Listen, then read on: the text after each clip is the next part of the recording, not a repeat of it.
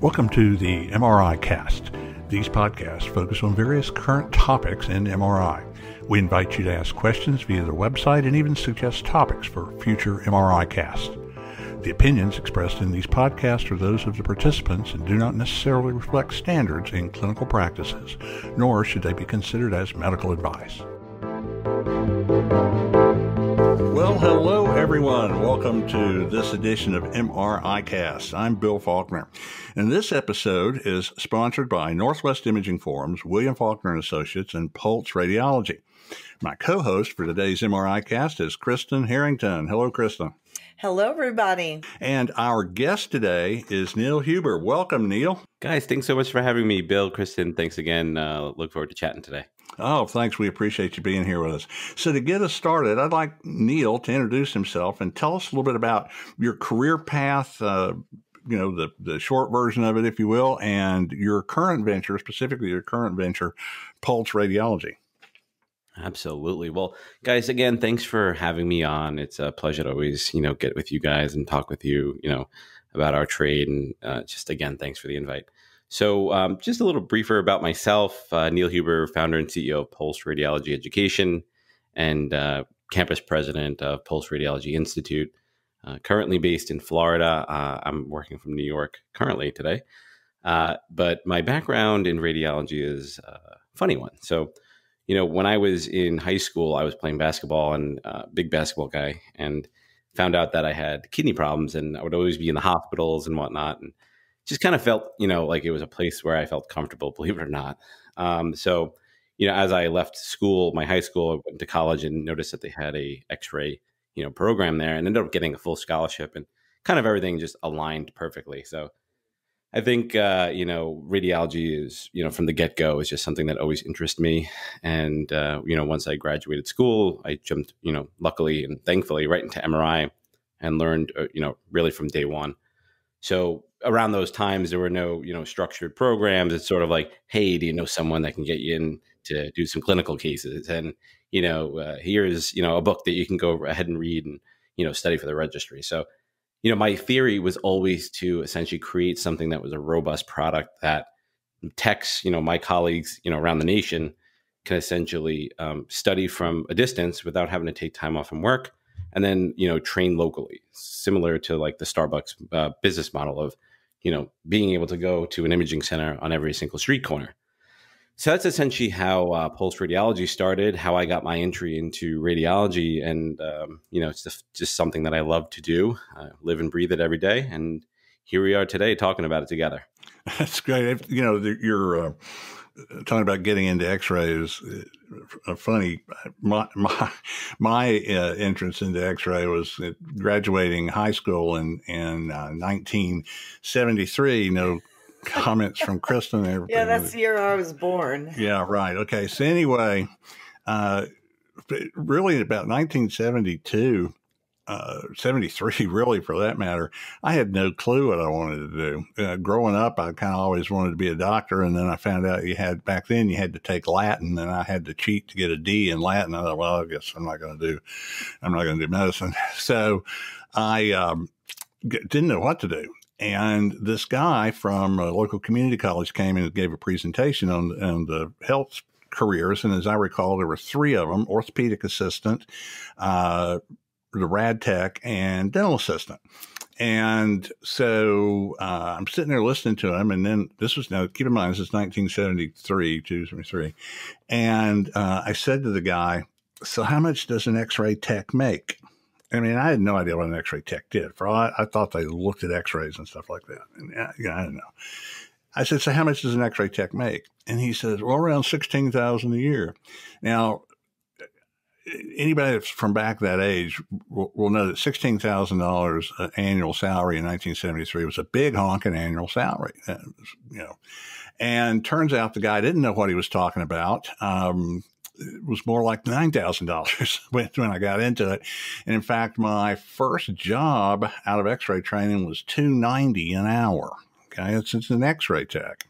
And, anyway, you didn't make money back then. But I really liked it. Really, really liked it. My parents were surprised that I actually did good in it because I liked it. And then going fast forward to like 1985, radiologists were building an imaging center in Chattanooga that was going to have the first MRI. And I was taking a stack of films into Dr. Jim Crawley's office. And for those of you who remember the days, a stack of films. And I dropped them on his desk, and he said, "Hey, Bill, you hear we're building a imaging center. We're going to put an MRI in it." And I said, "Yes, sir. I'd like to run that for you." He said, "You would?" And I said, "Yeah." And he said, "Okay, you got it." So that was my job interview for MRI. And the radiologist sent me to a school in California, and it was a MR program for technologists by technologists, and that's kind of where I got the idea and the bug that, man, I'd like to do some some education programs, and it's just kind of rolled along ever since. Kristen, what's your kind of That's awesome sob story? I was about to say, I don't think I can't compete with the two of you. I was at UGA partying as a biology major, and my mom said, "You've got to do something with your life." And I was on like a 2-year vacation. I was making, a 3.0, but I really was going nowhere in life. So she had been in the hospital a good bit at Emory, and she said, "Why don't you go to X-ray school?" And I can't believe, Bill, won't even know this. I was like, okay. And so my sister, okay, I'm just being cathartic here. My sister actually applied for me, and I went for the interview, and I got in, and I the first day I really didn't even know what an X-ray was. I promise you, I had no clue. But I knew I was in a 2-year program, and I actually ended up graduating with honors. And while I was in the program, I was broke. So I told mammography, X-ray, and MRI, "You're my favorite modality. I love all of you." And MRI offered me a job a day before mammo did, or else I'd be speaking on breast constantly. Because I love education. So I became just like a patient care, I was just help downstairs in the MR department because we were in the basement back then at Emory. And as soon as I graduated, they hired me as a tech. And so it was on the job learning, and I wanted to know more. And so they kind of created a bachelor's degree for me.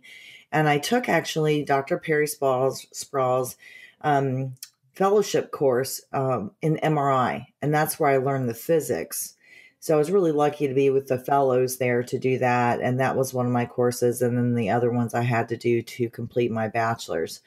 And then shortly thereafter, I was involved in a lot of research at Emory as a tech, and then I went with Philips Healthcare, which was great to be part of a large, fantastic organization and company for almost 12 years in multiple positions, starting out as an application specialist.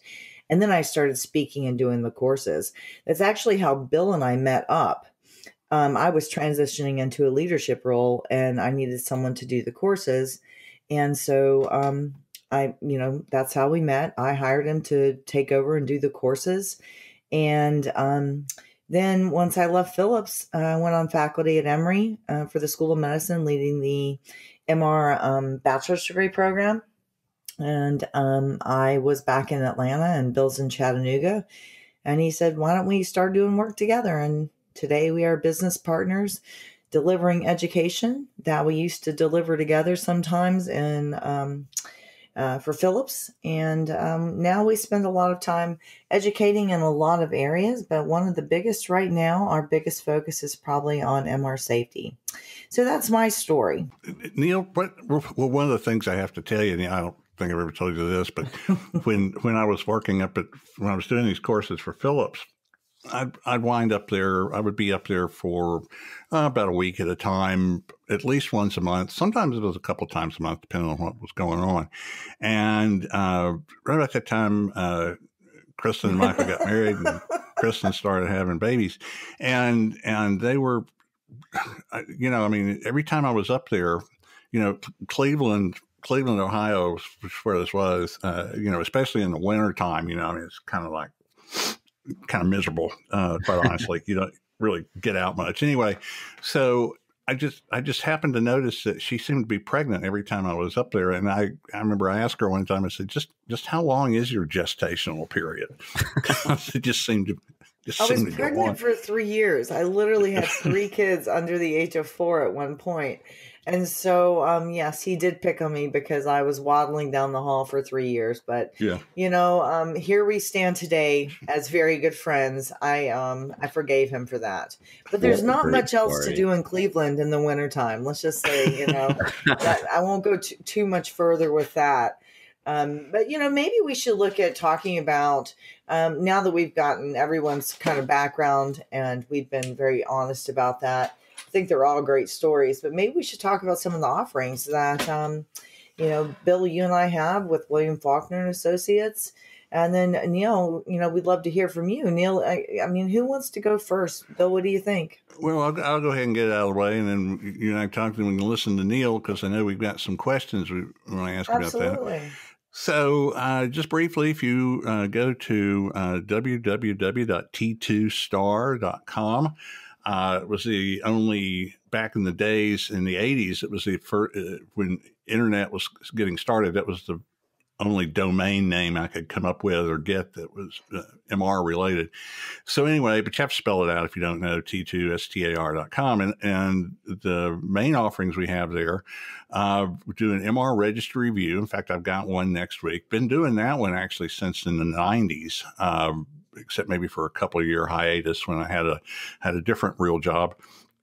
But, it's a 3.5, 4-day course, focusing on how to pass the registry exam. And we also do a 2-day CT registry course. In fact, I got one coming up this weekend. Will Redinger out of Pennsylvania does that one, and great instructor. And we've got some other courses. Let Kristen tell you about the other stuff that we've got. Yeah, absolutely. So we also have some online programs that are available. And if you go to the www.t2star.com, then you can actually click on the links. And we have an MR Safety Level 1 and Level 2 that it's going to take you to the Northwest Imaging Forum's website. They're available there. And then we also have, which I think is really critical for MR safety, for non-MR personnel as well as first responders, because that's extremely important that first responders know how to react to a safety situation in the MR environment. And then our big baby that we really are proud of, and we actually did one this week, is the MRSO MRMD course that we offer. And what that does is it really teaches you to be an effective MR safety officer and an effective MR medical director. And we have had great feedback. And one of the things that Bill and I changed is that we do it in person, which is fantastic. A lot of people learn better that way. But we have found a huge benefit, especially through COVID, to have it also be available just to do via simulcast. And so, we had people in class this week, and then we had people doing it simulcast. We keep everyone very involved. In fact, we had one guy from Arab Emirates, or however you pronounce that, Abu Dhabi, I believe is the actual. Oh, wow. Country. Yeah, absolutely. He was hilarious too.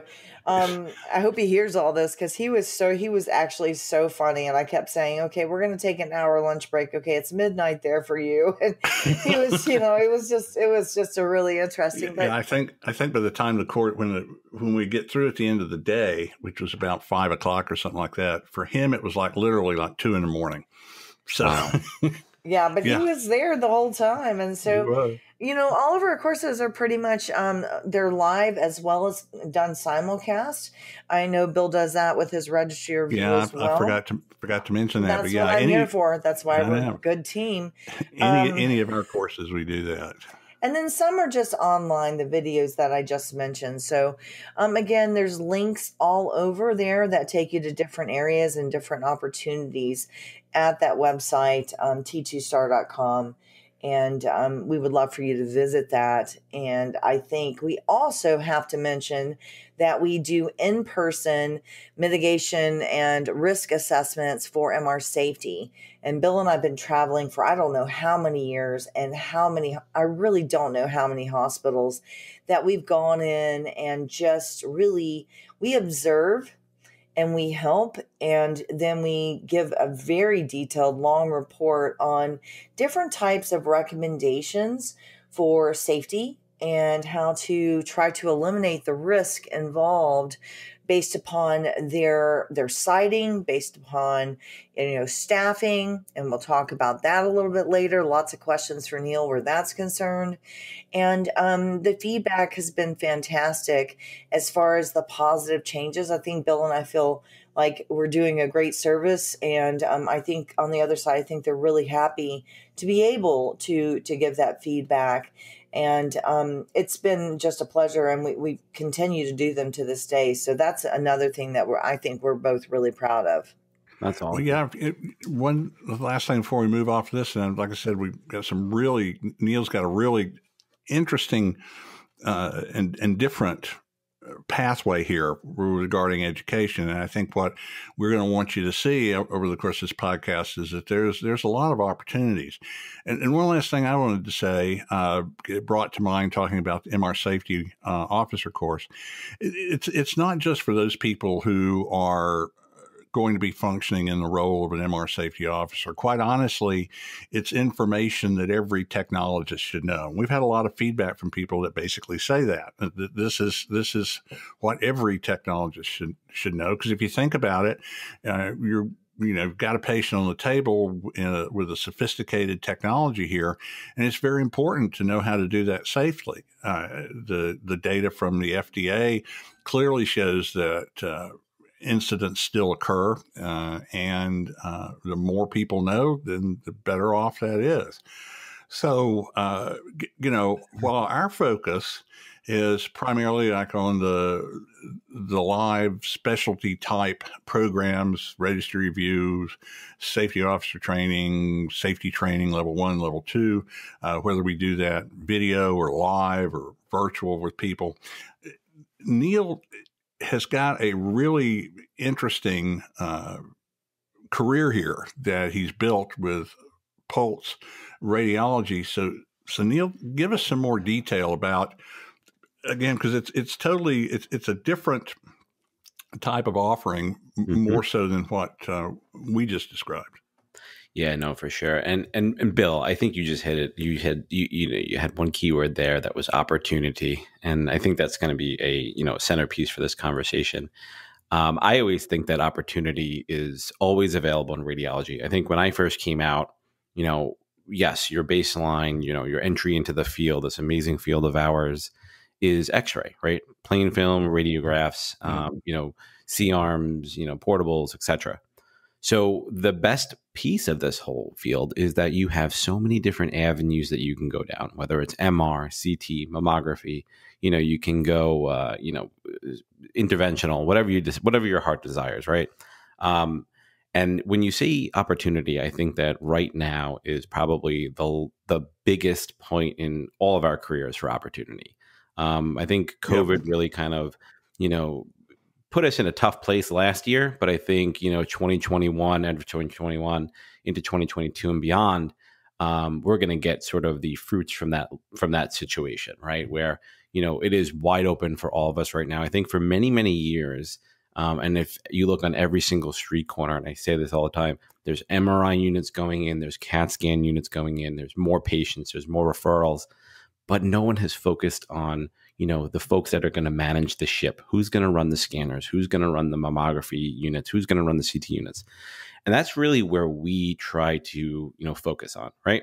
So, we have met, so many amazing technologists that have come through Pulse, and, some are not techs, some, most are, but we get to know everybody. And, we have a customized career path for every single tech that we bring on at Pulse. Now, just talking about our programs that we offer. Pulse Radiology is a online educator that offers on-site clinical training, locally. So we have 3 programs currently that sort of are our bread and butter is MRI, structured education, CAT scan, structured education, mammography, structured education. And essentially what we do is we have a curriculum, very robust, very comprehensive curriculum, with strong testing, exercises to essentially have you prepared to take the registry and sit there confidently for it. So in theory, our entire curriculums, they all run along the same model or mold, like I like to say. So if you take an MRI program, it's just almost the same as taking the CT program and vice versa, where they run the same length of time, they run and hit the same types of content specific to that modality, of course. So in theory, our programs run along a university style course where, and I'm kind of walk you through the model is week 1 is a syllabus overview, student expectations, what to expect at Pulse, so on and so forth. And then I always like to call it a bell curve in terms of difficultness in our programs. So starting from week 2, MRI program, we'll just kind of focus on that for this podcast. But patient care, we always kind of poo-poo that and think it's not important, but definitely very important, probably the most important, which is why it's first, along with MRI safety. Week 3 is like you guys always say. So week 3 is fundamentals of MRI physics. So kind of learning, what happens to, the hydrogen protons when it's within a magnetic field, so on and so forth. Week 4, and we start kind of going up the bell curve, where it's instrumentations of MRI. And I'll warn everyone fairly right now that it might look like an easy weekly module, but it's very, very difficult. And I do that on purpose. But I always say it's like taking off the shell of the MRI unit, going inside, seeing what, the radio frequency systems look like, the gradient systems, the magnetic field, what it looks like inside. Why does it make the noises, so on and so forth. Week 5 is pulse sequence design. So I always like to compare it to musical notes, So, we have a T1, a T2, a gradient, MPGR, whatever it may be, have different types of timing that results in different types of contrast. So I was going to say I have another really good one for you that reminded me of a physicist. I heard him doing a talk one time, Dr. Max Amaro, and he compared it to pulse sequence to a recipe. And he was saying, like if you want a certain flavor, in this case, image contrast or something like that, then you pick a recipe and think of a pulse sequence as a recipe. And then the ingredients, so the different parameters, or, would be the different ingredients and stuff. Just a really interesting way to look at it. And I think, I'll let you get back to it here, but I just at least put in my opinion here, this sounds like a great way, structured way for a technologist that wants to get into MRI to get good quality education. It's very very current and very specific. Absolutely. And, it's funny you say that. So exactly. The whole, quote unquote, the recipe we use for week 6, everything is increasing ETL or TR, or whatever it may be, matrix size. It's almost like making like a pea soup, right? You have bay leaf, you're not going to put so much bay leaf in whatever, you know what I mean? So It's a great analogy to use for MRI because we're always sort of balancing things, right? So again, it's a fantastic analogy to use. But just kind of spinning through the rest of the course. So halfway is midterm. Week 8 is almost special procedures, case-based filling. And then we have 3 weeks of anatomy, head, neck, and spine, abdomen and chest, and then upper and lower extremities. We end the content of the program at week 12, MRI artifacts, how to diagnose an artifact and essentially how to fix it. Week 13 is a registry prep. Week 14 is mock registry. So, I think it's like you said, Bill, we really focus on providing a structured, comprehensive analysis on how to learn MRI, CAT scan, and mammo. And then, the big component here is, let's just say we have John Doe in Denver, Colorado. He can take the course the same way someone in, New York City can, and train at 2 different centers at the same time. So that's sort of our business model from the get-go, was to create a really good, educational piece and then have those folks take it from anywhere and train, in their, respective areas. So you work with a local facility to offer some, hands-on clinical training, right, for these folks. Well, Right. because they're going to need it if they're going to sit for the exam, right? Because you got to get the clinical hours. See, I think it's a great opportunity for So for those of you listening, and you've got some friends that are asking, well, how can I, get into MRI? Have them take a look at Pulse Radiology, and it's just and by the way, we're going to have website links to everything we've discussed. We're going to have those links on the MRI Cast webpage. Many of you probably get your podcast through Spotify or the Apple Podcast, whatever program you use. But to get to these links, unless you've just copied them down from, as we've been talking, but to get to these links, if you go to the MRIcast.com, we're going to have these links there for our material as well as Pulse Radiology. So we'll be able to get those to you. So what I was going to say is, if you've got some friends that are wanting to know about how to break into the field, here's something they may want to take a look at. There's all kinds of, as we've just been discussing here, there's all kinds of opportunities for technologists today. And in fact, to Neil's point, he almost verbatim what I've always said to people when they've asked me, well, my kid wants to, get into something, medicine, what about X-ray? I think X-ray is a great way. I would not do it any differently. I was an angiotech back in those days in the 70s and 80s. We did a lot of diagnostic angio with a little bit of interventional, but interventional was just kind of getting started back then. But I loved angiography. That was just my thing. And I think if I had never gotten into MRI, I'd still probably be an angiotech.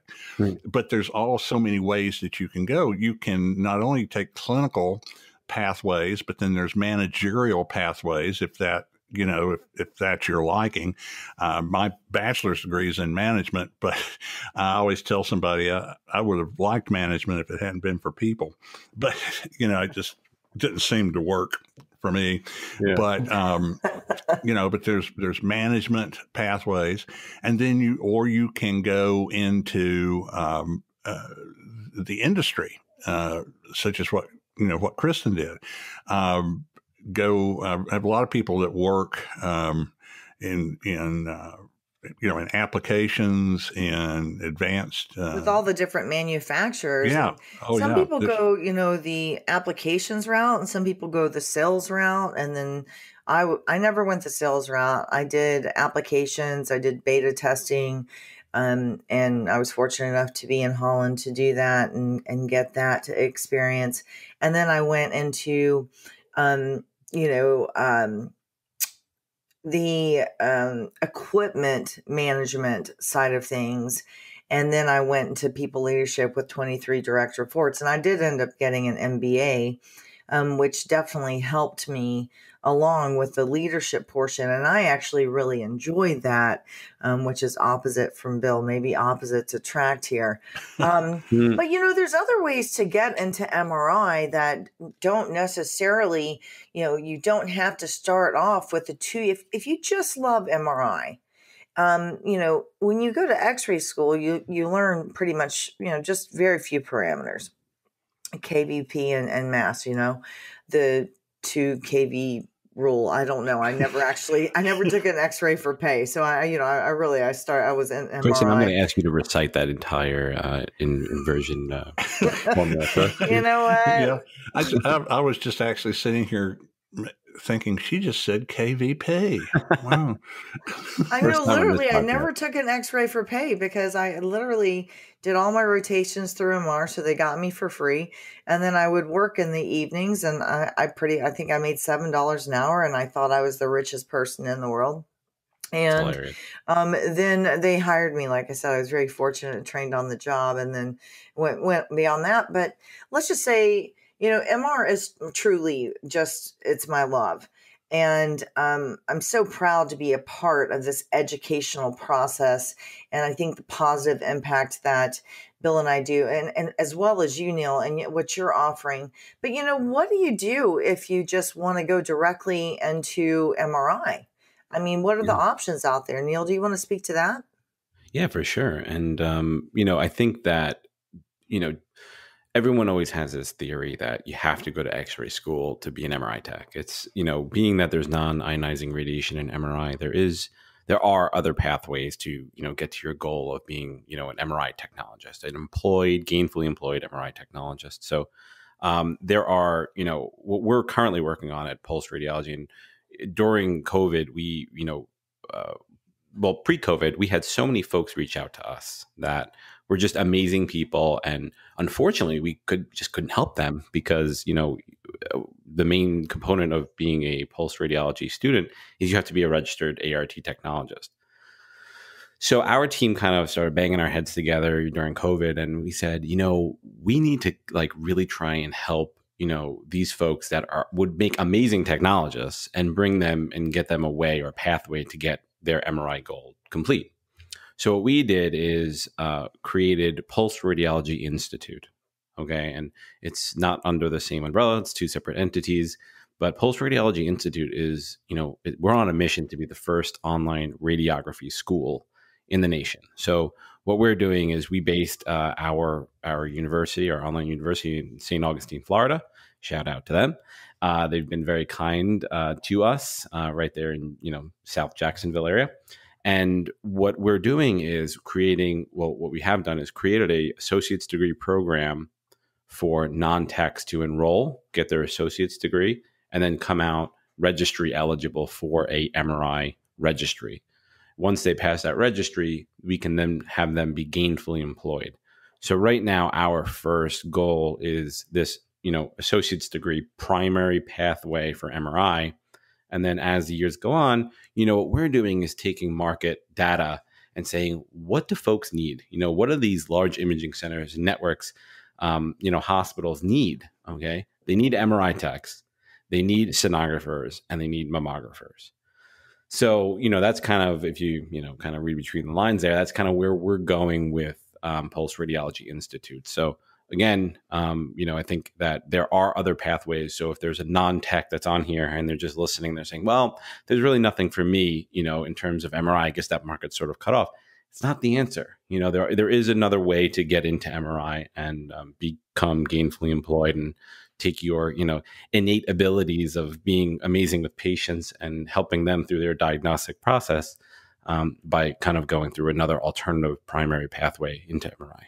One of the things that we talked about, and I'd like to kind of, Neil, get you to introduce this thing.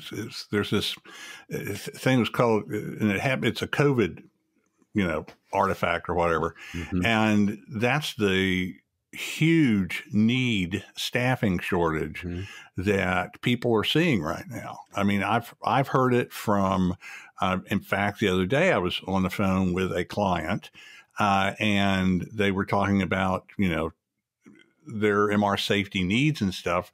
But she said, quite honestly, we have a huge staffing shortage right now. I had the same experience. I mean, there is a facility I spoke to probably about 2 or 3 weeks ago, and their full staffing model is fantastic because they need, I think it's about 8 techs full time to cover the 6 days that they're open, and they're down to 2 techs.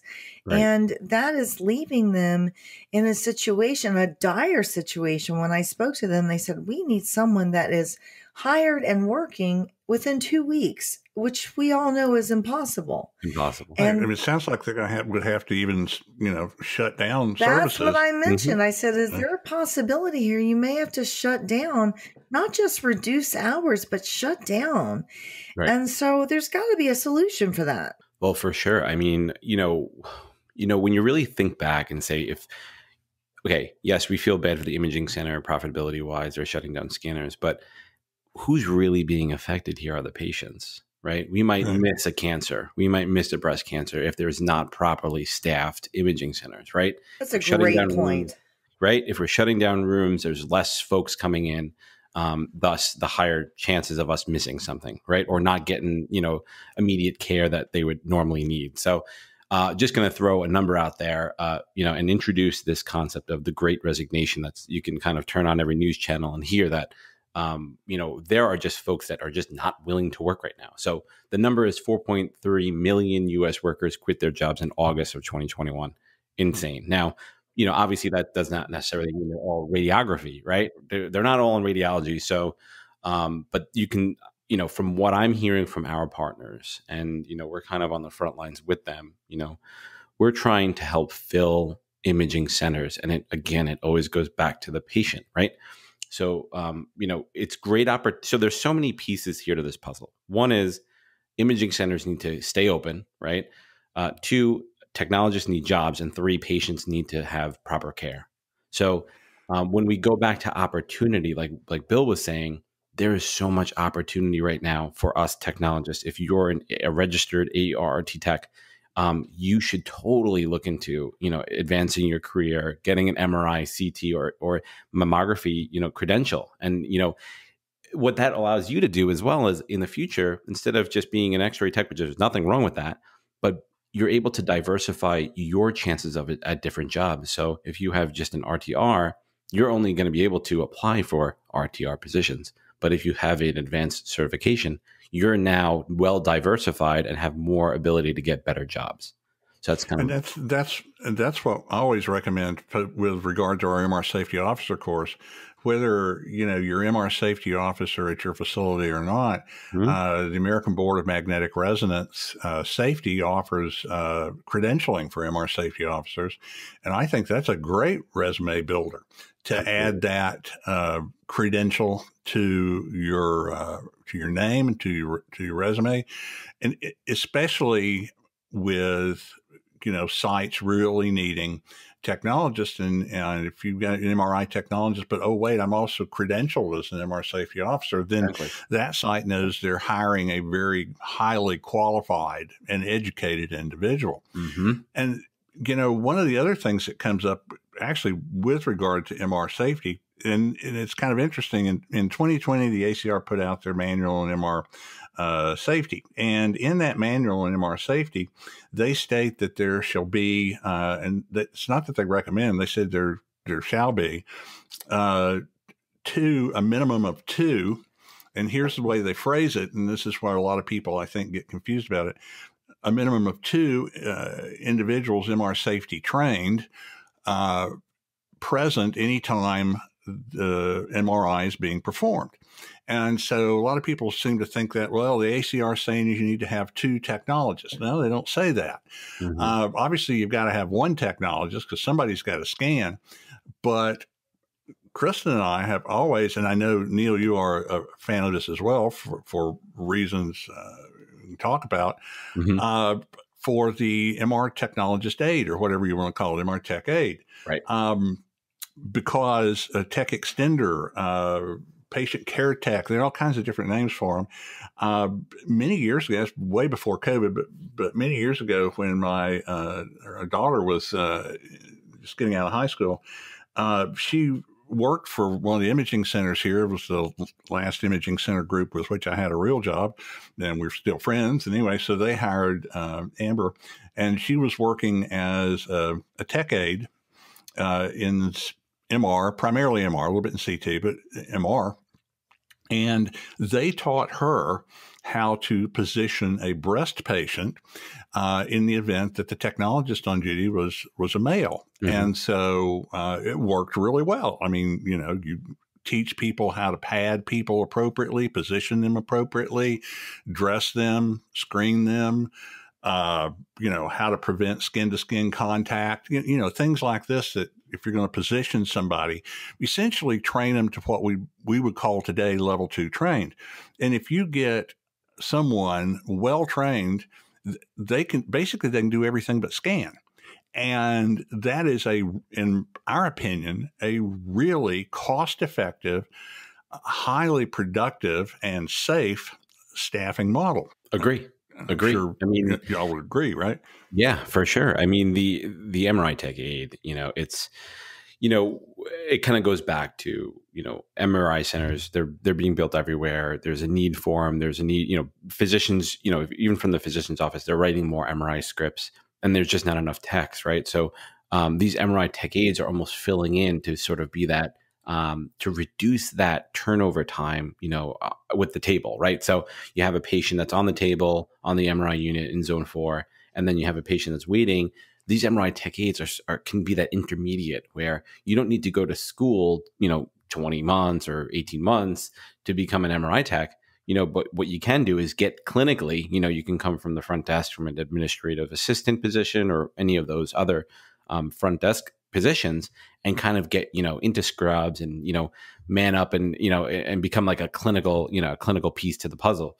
So I think that the MRI tech aid is definitely something that, when we blink in 3 years down the line, there's going to be MRI tech aids in every imaging center, every hospital, because what patients expect. And, speaking as a patient, once before, I would love if, I wasn't, left alone all the time, like, hey, I have a question, the tech scanning, I can't interrupt him or her while him or her is scanning. So these MRI techs, I think, are going to be a pivotal piece in, almost managing the site, being the boots on the ground. And I think that what we're, and Bill, I think you mentioned the MRI tech aid program that we have released is a program that's going to teach you, how to, position, how to landmark. You got to learn medical terms, and then, most importantly, last but not least, is the level 2 personnel training that you guys are going to be offering. With the Pulse Radiology MRI Tech Aid program. If you guys wanted to speak on that a little bit. Well, yeah, I mean, again, going back to Tech Aid, I want Kristen to speak to this, because we've had several instances where, with sites that we've worked with, I remember one time we were doing a safety audit at some place, and they had a Tech Aid. I forget what exactly they call that, their position there, but it's essentially an MR Tech Aid. And one of the things that we see from a safety standpoint that's difficult is, in any of the listeners out there who work alone can attest to this. It's hard to keep your focus on the patient when you've got all this other crap going on around you that they expect you to do as well. And it makes it unsafe, quite honestly. And at this one facility, they were doing a really complex procedure. I don't know, it was general anesthesia, and there was anesthesiologist, nursing in there, respiratory, all these non-MRI people that make it very dangerous. And, and typically if you're a tech and you got to handle this whole scenario by yourself, Exactly. You're trying to watch what you're scanning, and at the same time keeping an eye on these other people to make sure they don't do something, unsafe and create a problem. Well, they were using a tech aid essentially as a safety monitor, and that tech aid, her only job was to stand in there and watch people to keep them from putting crap in their pockets or doing something unsafe. Yeah. And I don't know, Kristen, if you remember that or not. I just thought. I don't know if you remember the MRI bouncer is what we called it. Yeah. Do you remember that? Yeah, So there's another one. Bill and I had to literally dress out in full scrubs. They did everything perfectly at this very large institute, and the largest one we've ever done, the risk mitigation. And so we completely dressed out. We took a picture of ourselves because we looked like we were in spacesuits. And we get to the door, and there's this huge dude with his arms crossed sitting in a chair when we're going into this. It was an IR-MR, I think, right? It was an interventional MR system. And so it was just like he stopped us, he checked us, he did everything. And I felt like he was going to ask me for my driver's license. And so, make sure you're an age. Yeah. And so we called him the MR bouncer because he was not letting anyone in. And he was like, "Are you sure they're allowed to be in here? Are you positive?" Right. And so we did get clearance finally to get into the room. Yeah, definitely. It's good to have, the MR tech aids for so many reasons. And they're trained, like Bill said, when you look at the staffing model and the ACR manual on safety of 2020, the staffing model says, 2 level 2 trained, And many people misinterpret that and say it has to be 2 technologists. Well, financially, institutions struggle with that. So then the feedback that Bill and I get is I have to work alone. Mm-hmm. And, they may have someone down the hall that's able to help them, but what if they're busy doing something else? Mm-hmm. So this is a fantastic solution to be able to have an MR tech aide that's trained to level 2. And when you're trained to level 2, that means that you have more people say, why would you train a tech aide to level 2? Well, first of all, they need to know about RF burns because they need to know how to pad a patient. They need to know about the gradient magnetic field because they need to know how to put the earplugs in correctly. Mm-hmm. They need to know about ferrous items and how to do appropriate ferromagnet detection and to make sure that they're dressed appropriately to go into the scanner. So they can do that role because they're trained to that level and truly help out the technologist to be able to safely, verbally and visually concentrate on the patient, which, Neil, I love that you keep bringing everything back to the patient. Yeah, that's really what it is.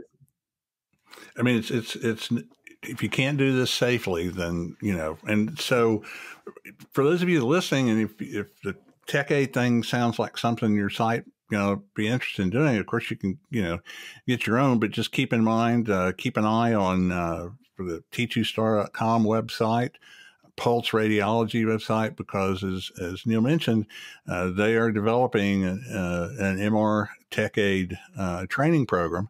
And we are honored to have been asked to, basically take care of the safety component for that. Yes, training. thank you so much, Neil. We really appreciate you guys really. You guys are. We're really excited about that. So are we. I always say just that MRI Tech Aid program. Kristen was saying it just now. It's almost bifurcating the role. You're not, diluting the role, but you're bifurcating it. So from a patient's perspective, they should have enhanced, patient feeling, and also like enhanced MRI safety on site, because now you have a tech whose original job was to focus on the patient 50% and technically 50% on the scan. But when you have an MRI tech aide on site, you have someone solely devoted to patient care and MRI safety. And then you have the technologist who's focused on, of course, MRI safety, but more and, more focused on the technical piece, getting the diagnosis right, setting the plot lines correctly and ensuring that you're the quality of the exam. Exactly. And then being able to review the images to see if there's anything that's out of the ordinary that they need to immediately bring to the radiologist. I went to one facility and I said, what are you doing this for? They're like, oh, it's just this protocol. And I'm thinking, and they had to turn patients around so quickly. They need that time to be able to concentrate as they're scanning to go through and look so we can meet those needs. Just going right back to Neil's fantastic explanation. So we can, if we do see something abnormal, go ahead and address it immediately. But the techs are so just scattered because of all the responsibilities they're given that it's hard to maintain that focus on the patient. It is. Yeah, I do. I think this is, I think we've covered a lot of stuff here today. We from techs to tech aides to all different programs. Again, we will have links to this on the MRIcast.com webpage. You can certainly find links to all of this with t2star.com and at some point, Pulse Radiology. Neil, we want to thank you for taking time to sit with us today and have this conversation. My pleasure. I think we should do this again tomorrow, guys. I've just had so much fun. My wife's going to make me get the Christmas trees down tomorrow at this my time of daughter's recording competing in the elite finals for horseback riding. So I can't top that one. So so I've got to do that. But I will say this: when Bill's talking about the links for both t2star.com and Pulse Radiology, when you actually go to the page where you see the actual podcast where you would hit play, those links are actually going to be directly below that. And so that's where you would find the links that we're going to provide for you. And, as always, it's a pleasure to work with you, Bill. I saw you 2 days ago, I just can't make it that long.